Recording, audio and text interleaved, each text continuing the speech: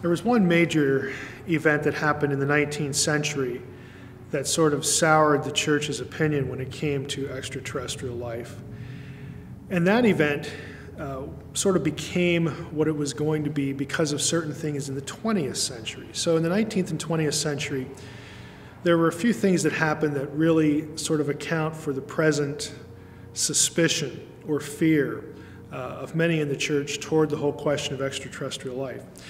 In the 19th century, the key event was the advent of Darwinism. Of course, Darwin published The Origin of Species in 1859, and that ushered in this new thing that we call evolution, a whole different version of human origins. Now, Darwinism itself really doesn't have, or didn't have, I should say, any impact on the whole question of other worlds, but it was going to, because in the 20th century, the idea of life elsewhere in space, other worlds, began to sort of get married to Darwinism. That is, since people were predisposed to think that life on Earth was the result of random, directionless evolution, the thinking, went in the direction of, well, if we find life somewhere else, then life evolved somewhere else just like it did here. And so the pursuit of extraterrestrial life, or at least evidence for it, began to be viewed by some in the scientific community as a means by which we would sort of prove evolution and disprove creationism altogether once and for all. Again, this thinking doesn't really have to be that way. We could look at this and say, well, that's kind of a non sequitur to frame the question that way. And I would agree, it is. But that is nevertheless the way it gets talked about. You could watch any sort of subject, any sort of special on TV today about extraterrestrial life, and invariably, evolution will be part of the discussion because of this assumption. So the advent of Darwinism getting married to the question of are there other worlds really turned a lot of Christians off, because Christians, at least many of them, didn't like Darwinism. They didn't like evolution. And so once you marry the two, the one is going to sour the other, and that's sort of what happened.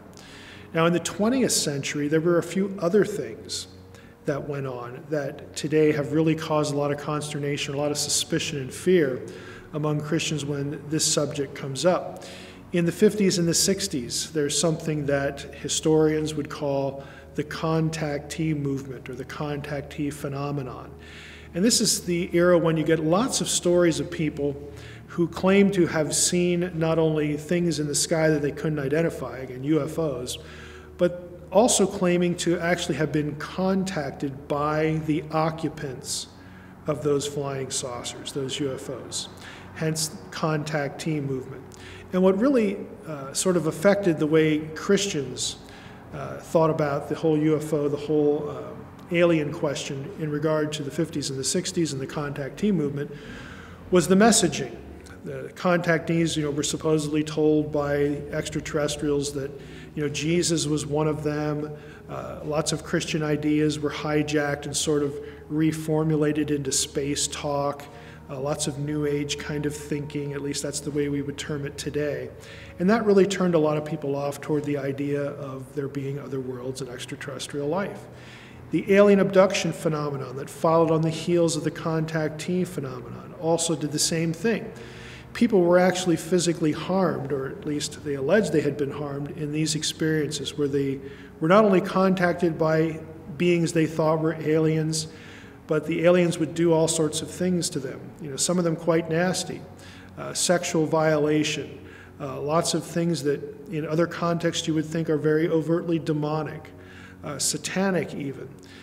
This naturally led to Christians having a very low view of the whole question. Again, this whole phenomenon. Lastly, the whole ancient astronaut phenomenon really deserves some attention here, because not only was the idea sort of popular that there were aliens and they had contacted some people and maybe abducted people and did awful things to them, but now, according to ancient astronaut theory, they had been here in antiquity and they'd raised up our great religious leaders, Muhammad and Jesus and Buddha. They were either taught by aliens or were the offspring of aliens or were aliens or something like that. extraterrestrials had come here and built the pyramids. They'd given us Western civilization, even created humanity.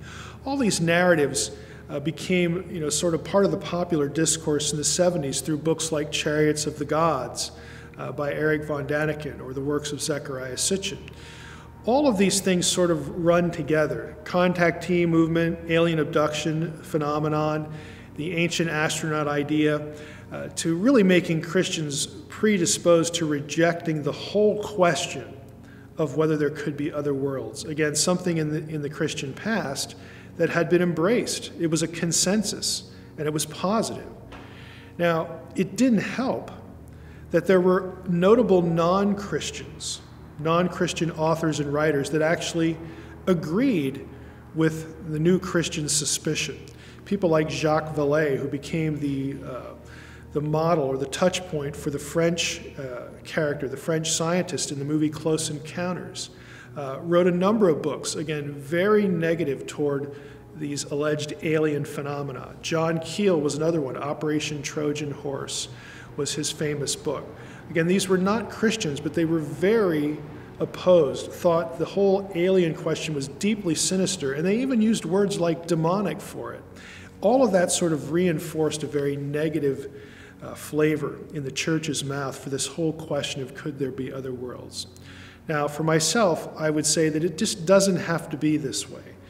We have, I think, to make a separation between the question of could there be other alien life forms out there and all of this other stuff, what people allege to, have been contacted by aliens or abducted by aliens. I think the better way to process those things is not alien life, but some kind of malevolent, sinister, demonic, spiritual phenomenon that's happening.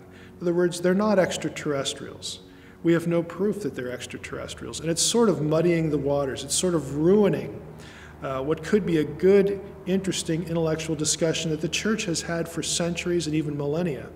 It's sort of poisoning that water because of the influence of spiritual, sinister forces that have become part of the narrative and that are actually being used or use themselves the whole question of other worlds to create sort of an acceptance of very anti-Christian and non-Christian thinking. Again, this wasn't the way it used to be. This sort of element, the sinister demonic element, was not part of the discussion in eras gone by. And so I think we need to parse the question a little bit better and sort of weed out the myths and sort of focus on, where the discussion really ought to be.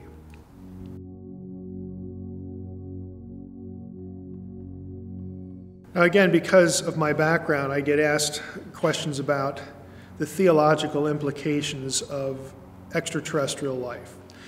Should we as Christians fear this idea?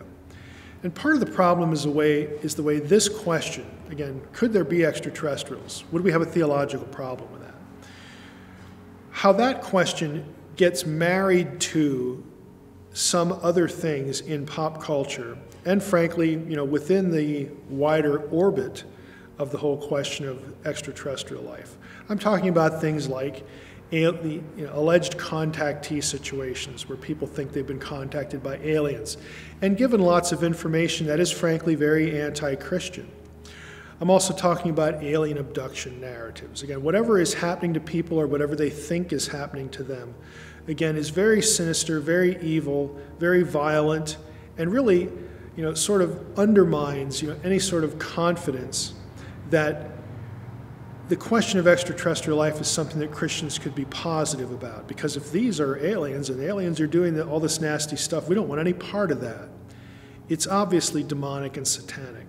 Well, my thinking is those are two actually different and competing things.